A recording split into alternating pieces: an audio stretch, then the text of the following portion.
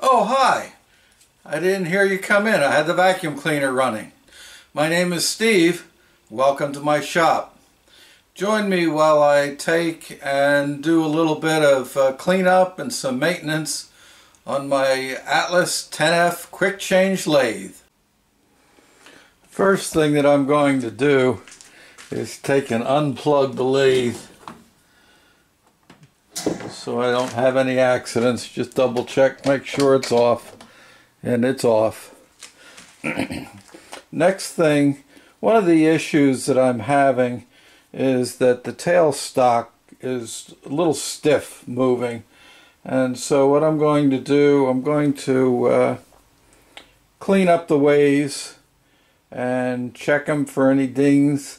I really haven't done much with this lathe since I installed it. To facilitate cleaning up the ways a little better, I'm going to take the tailstock right off and set it aside for right now.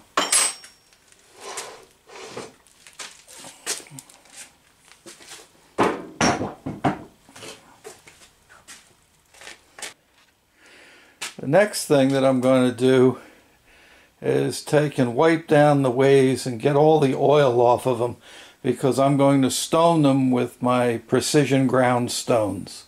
So let's clean up the ways.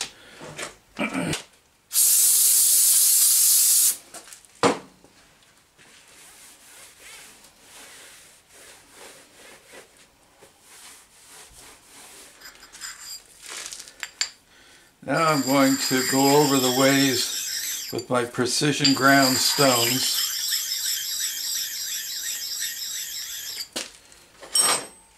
I'm going to use the coarse side first, see if I can feel any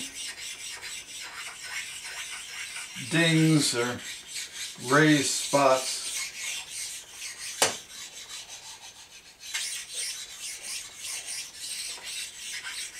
I'm going to do the inside edge.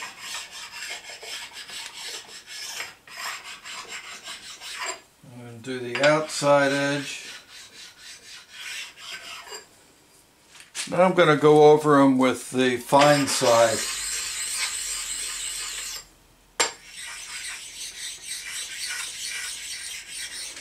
There are a few spots up here that are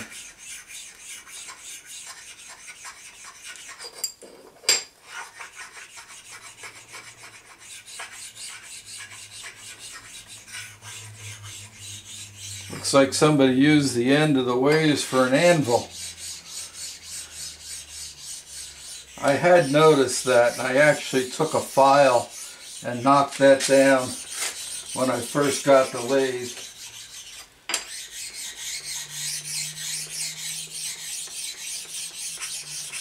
The ways are polishing up real nice.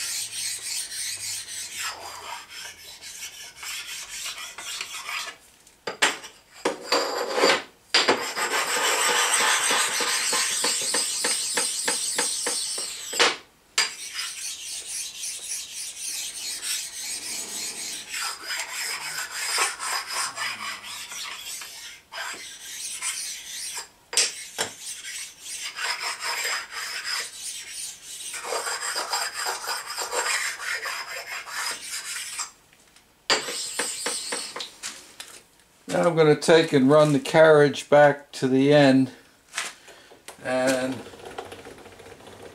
do the end up towards the headstock.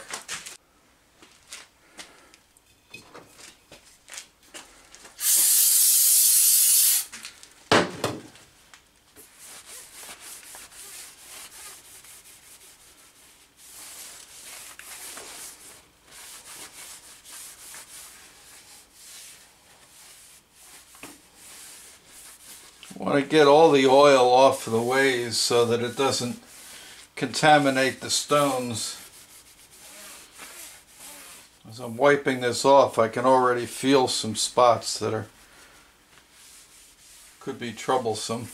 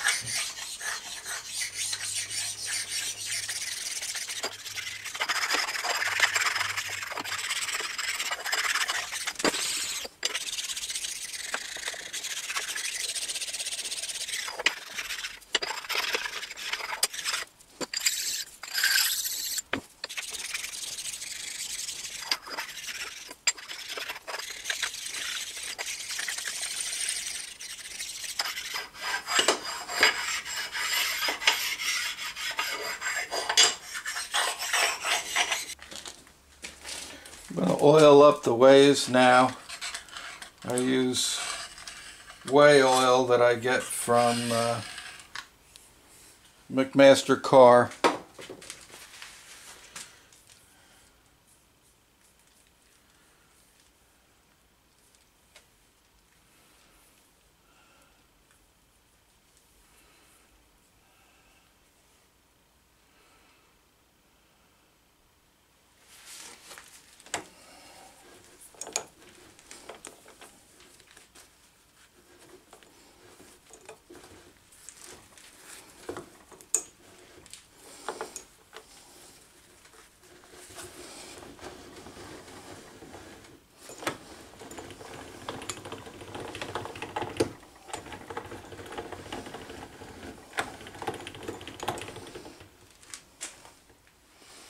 There's quite a bit of grit underneath of the carriage. So what I'm going to do, bring it in a little closer and you can see what I mean.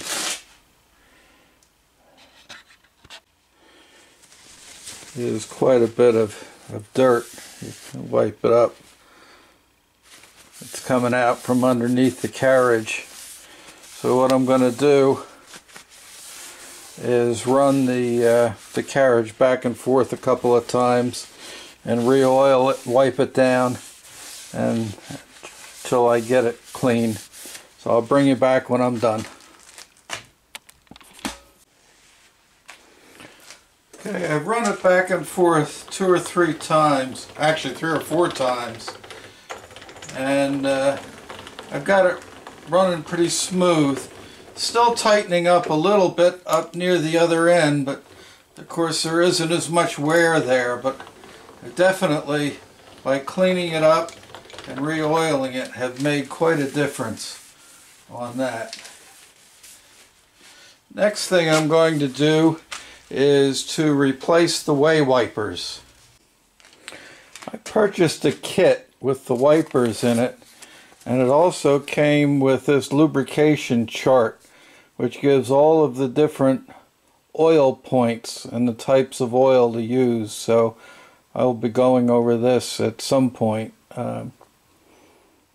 We're covering a couple of them in this video. I took one of the wipers out, and this is a felt piece, and then there's a hard rubber piece that backs that up. Also included was this laminated lubrication chart. Very nice. That'll be handy to keep by the lathe. Also came with these felt washers that go on the counter shaft, and that will be the subject of another video.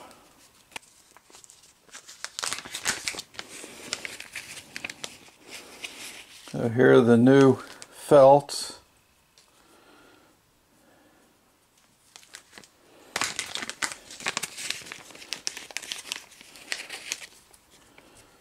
Made in USA. And here are the hard rubber pieces that back it up. And they're held in place by this metal cover. So the felt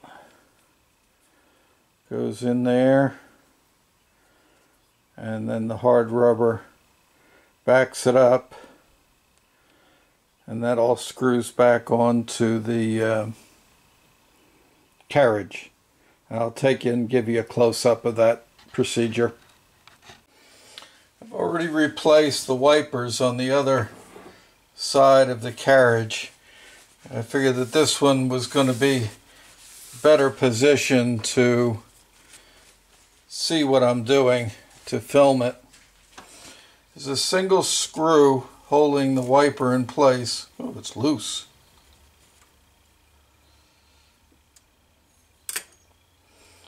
And it just lifts off, And then that's the plastic piece that comes out, and that's the felt. I'm going to take and clean this up with some brake clean.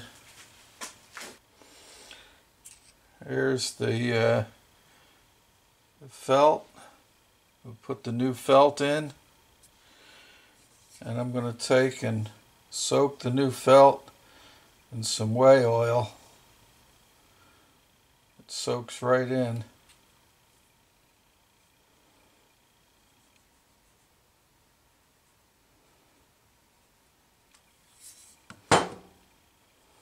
And put the hard rubber cover on it.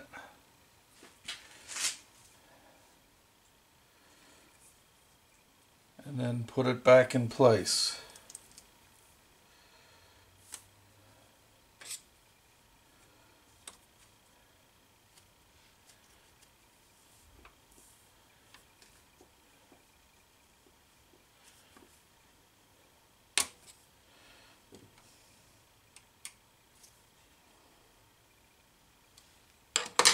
There's also a little oil hole in the top of it where you can actually get in and get some oil right into it. Now, for some reason, I'll bring you over here, this side does not have one, and I don't know why. There's no screw hole for it, so it never did have one. And I have seen this model lathe that has all four on it, but y'all see about installing it at a later date. But for right now, that's going to do just fine.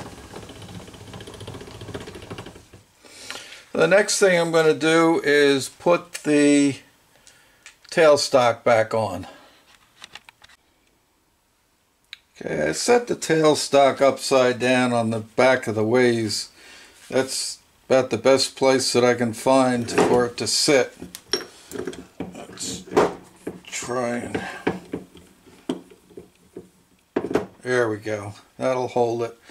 And I guess part of the problem with this is it's got real old gummy oil on it. So I'm going to take and clean the old oil first.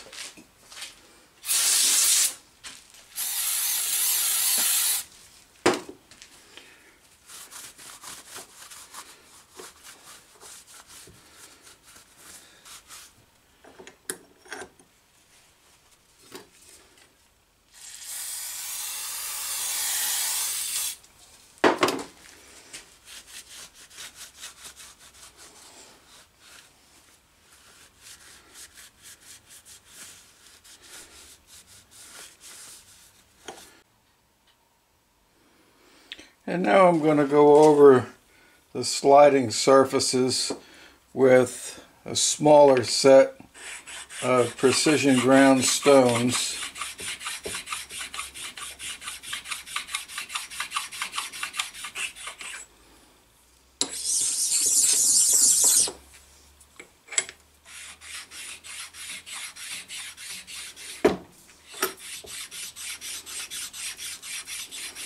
That feels better already.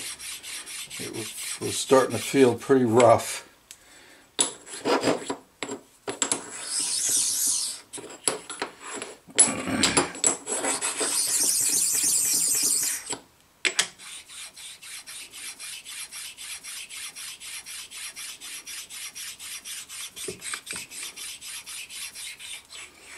The stones are also ground on the sides, and they're perfectly square, so I can get both surfaces at the same time. It felt pretty rough to start with. Now it's feeling pretty good.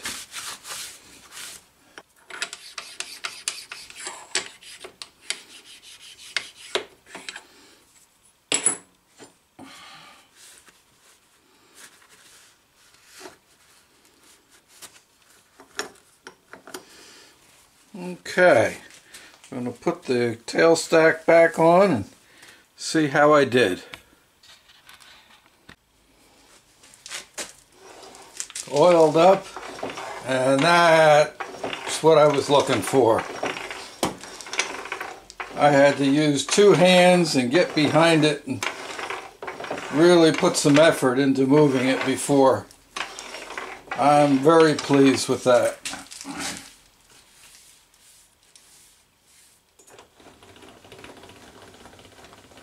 Carriage is going back and forth nice and smooth. Well, that's going to wrap up this first video. I'm going to do a series of videos on the care and maintenance of the Atlas lathe. Probably be 3 parts or so, I'm not sure exactly. But in the next part I'm going to tackle the headstock for lubrication and the counter shaft. I have new felts that I showed before. I have felts to put in that, and I'm going to make a minor modification to make greasing that a little bit easier. On a couple of different occasions during this video I have used the precision diamond ground bench stones, the flat stones. And if you are interested in more information or pricing on them, you can email me. I'll leave the email at the bottom of the screen, and I'll also put it in the description. So I'll see you in the next video.